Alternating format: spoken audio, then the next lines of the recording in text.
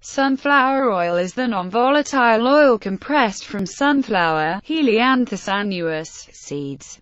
Sunflower oil is commonly used in food as frying oil, and in cosmetic formulations as an emollient. Sunflower oil also contains lecithin, tocopherols, carotenoids and waxes.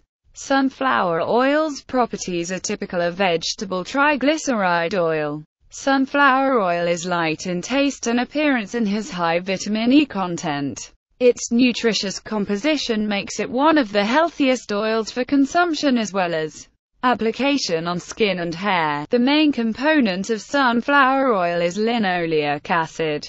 Its other components include oleic acid and palmitic acid. Sunflower oil has a large number of benefits which help in keeping the body healthy and strong. Though it is included in the list of high-fat items, it is gaining popularity as cooking oil due to its wide variety of health-enhancing nutrients. The perfect balance of monounsaturated and polyunsaturated fats makes it perfect for reducing the levels of bad cholesterol. Sunflower oil also contains proteins, which are vital for building and repairing tissues and production of hormones and enzymes. Our body requires high amounts of proteins. Since the body does not store proteins, it has to be consumed, and sunflower oil fulfills this requirement. Sunflower oil is a natural and healthy way of maintaining a great skin, thanks to its calming and emollient, moisturizing properties.